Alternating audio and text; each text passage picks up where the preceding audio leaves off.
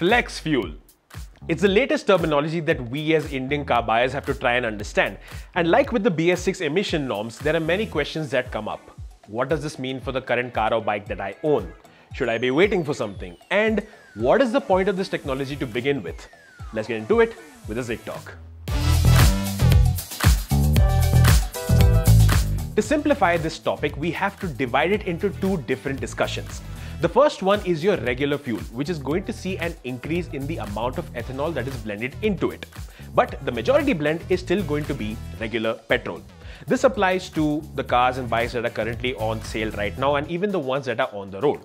The second discussion is about flex fuel engines, which refers to a type of engine that offers flexibility with regard to the alcohol and fuel blend that it can handle. So, you can run these engines on a majority of ethanol and a minority of petrol, a minority blend of ethanol and majority of petrol, or 100% ethanol or 100% pure petrol. As per the draft put out by the government, this is not going to include diesel vehicles, so for the purpose of this discussion, we are only referring to petrol aka gasoline engines. As per the government's draft notification, and I want to get the name right, Roadmap for Ethanol Blending in India 2020-2025, the government is actively looking to increase the amount of ethanol that is used in petrol.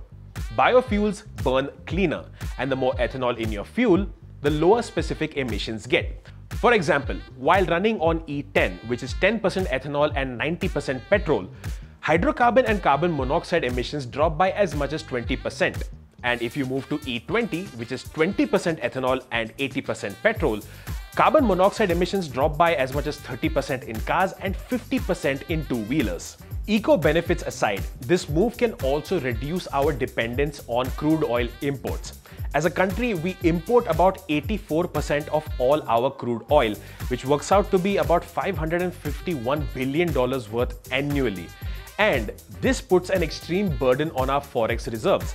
And if we can at least reduce it, if not eliminate it, it can save us hundreds of crores on a weekly basis.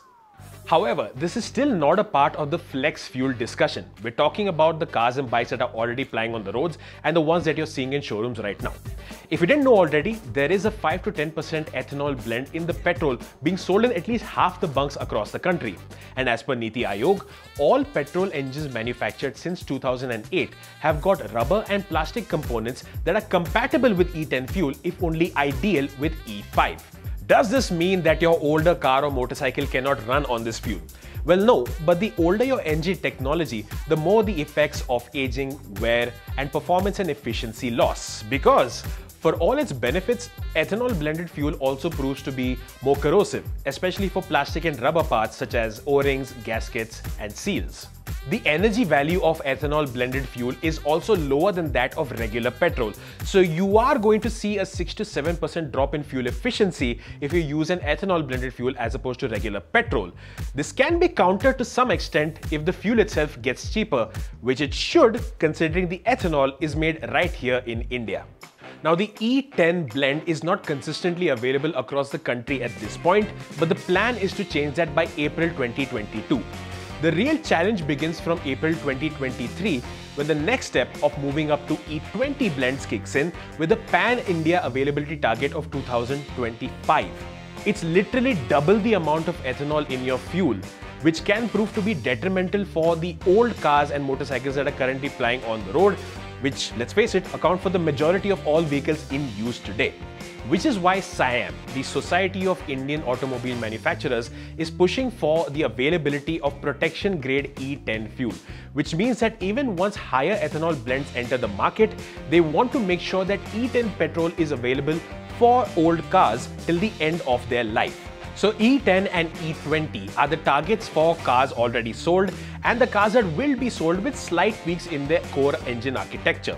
So if you are looking to buy a car or motorcycle immediately, there's no reason for you to delay your plans. And if all these changes sound confusing, it's because they are.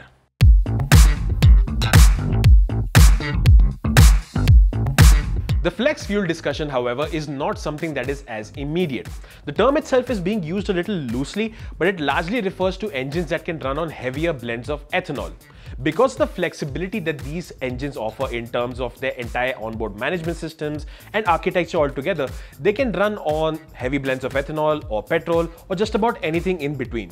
So E0, E5, E10, E20, E85, E100, these engines can manage to burn any one of these blends or combinations because they have the onboard management systems, the ignition timing, the airflow and fuel flow sensors that can manage the ideal burn with any given blend.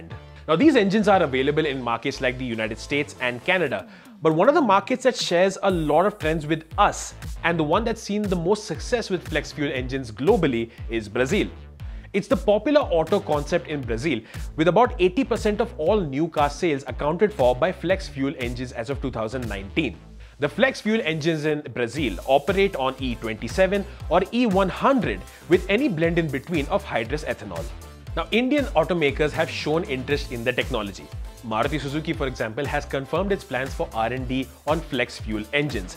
But if you're waiting for these engines and the models with them to be introduced in the market, there are a couple of things that you need to know. Number one, there is still no timeline as to when the first model with a flex fuel engine is going to be introduced, because there's a lot of R&D that needs to be done specific to the Indian car market. And it goes without saying that flex fuel engines, whether in two-wheelers or four, you are going to see a cost increment with the engine itself. The switch to becoming more domestically sourced ethanol dependent than petrol dependent is going to take a lot of time, because we are going to have to ramp up ethanol production as well as storage just to meet our needs of supplying E10 and E20 blend fuel pan-India, which is why automakers are pushing for this technology to be advanced gradually. Brazil and the United States alone account for about 84% of global ethanol production, with the remainder split between countries like India, China, Thailand and Canada. So as one of the biggest fuel consumers in the world, India will need to be quick but also patient with its expectations of fuel independence.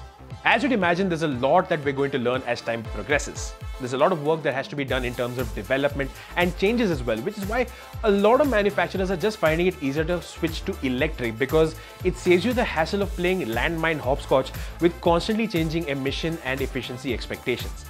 Hope this video was able to offer you some clarity about ethanol and flex fuels altogether. If you have any questions or concerns about this technology change, go ahead and drop them in the comment section down below, and I'll do my best to quell those concerns right away.